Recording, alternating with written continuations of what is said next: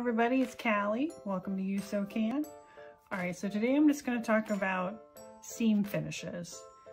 And no, this is not Mortal Kombat where you need to finish him. It's really the point of seam finishes is so that it helps reinforce this bit, so when you wash it, because shit's gonna fray, so that when you wash it, the frayed bit doesn't get all the way down to your stitching line. Now this is a serged seam finish. This is what you do commonly see in like ready-to-wear clothing. Get, you know, anything that you bought at the store, usually you will see some sort of seam finish like this. Now, if you want to drop coin on a serger, go for it. If you got the patience, half the time I want to hit mine with a fucking sledgehammer because it can go fuck itself. But this is like, really does, it just like encapsulates it in thread so it's less likely to fray. You can either press the seam open or serge stuff together like this.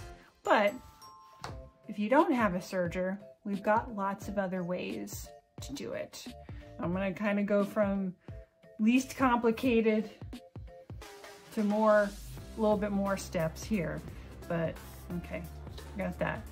This is what's called a pinked edge, and it is cut with these types of scissors.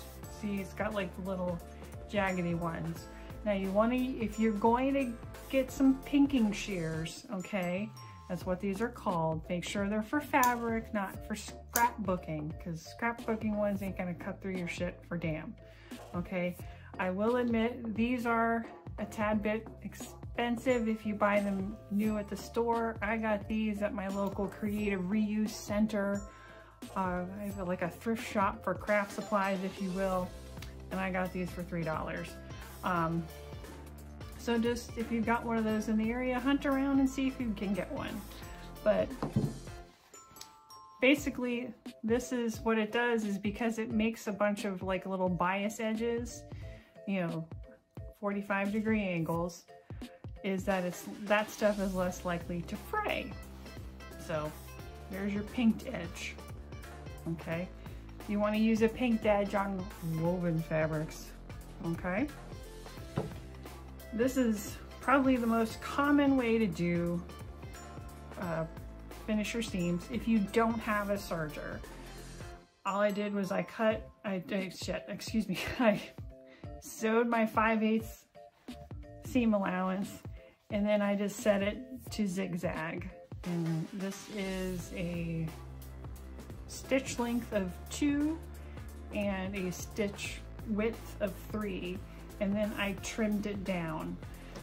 If you're feeling froggy, you can just do the zag at the edge of the fabric, but I've had problems with that rolling the edges under, so that may not be for you, or if you can get it to work, rock on. I just like to do the zigzags and then trim it close to the zigzag.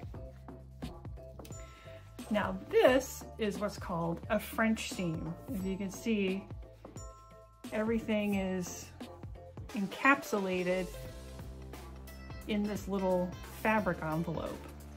And how you do this is that you sew with the wrong sides together. You can either do 1/4 of an inch or 3/8 of an inch, depends on what you prefer. I usually do 1/4 of an inch and then go around like how I'm about to explain, but you do the right sides together, sew 1/4 of an inch, and then press it back, and then put the right sides together, so you make this little seam allowance envelope, if you will, and then you can sew it at 3/8. Play with, you might need to trim this down a little bit, the first bit of the seam, but this is really great for like lightweight fabrics, sheer fabrics, thin fabrics, stuff that you don't want to, stuff that frays a lot. I wouldn't use this on really thick fabrics, but you know, that's a good way. And the last one, well, last two I'm going to show you, I did kind of both on one. These are using bias binding. And this one is called a bound seam. And this one is just a Hong Kong finish. They're both used with bias binding, but this, if you can see, it has, really what you do is you sew on the bias binding. Okay.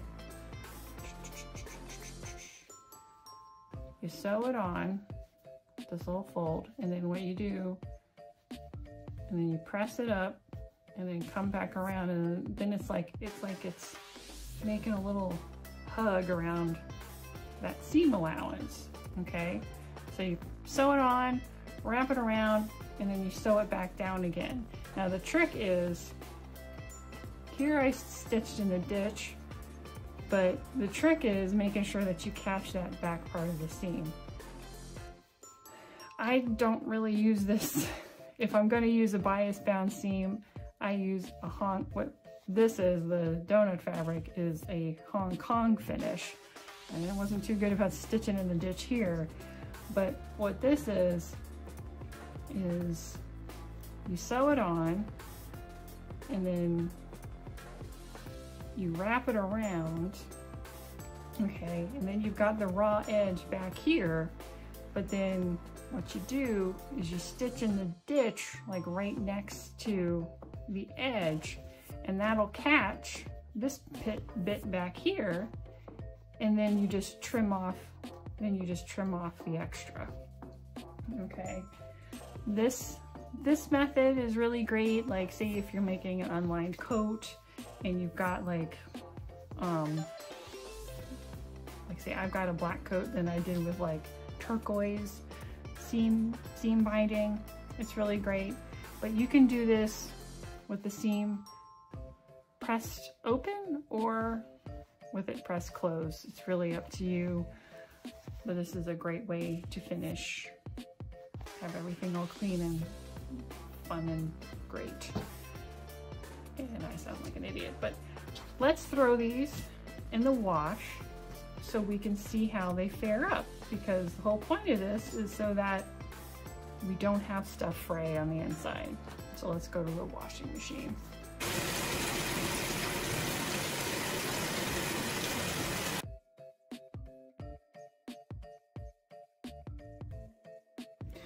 Okay, everybody, so we're out of the wash, and let's take a look at what works, what held up. All right, here's our serged edge. Since it's contained in the thread, looking pretty good. Here is our pinked edge. As you can see, stuff is fuzzy, but it's still, you know, kind of maintained. This is, I wouldn't really use this for a piece of clothing that I'm gonna wash a lot. This would be like something that's very tightly woven and something that I'm not gonna wash very often. And honestly, I've never used this in clothing, so, but just wanna show you what it looks like. And here we go with our zigzagged edge. Not much different from our friend, you know, the serged edge.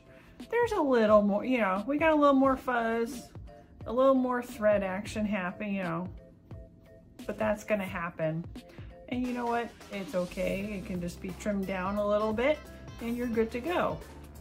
Now these next two, obviously, since they like have their own self-contained, you know, for the seam allowance, obviously, that held up gorgeously.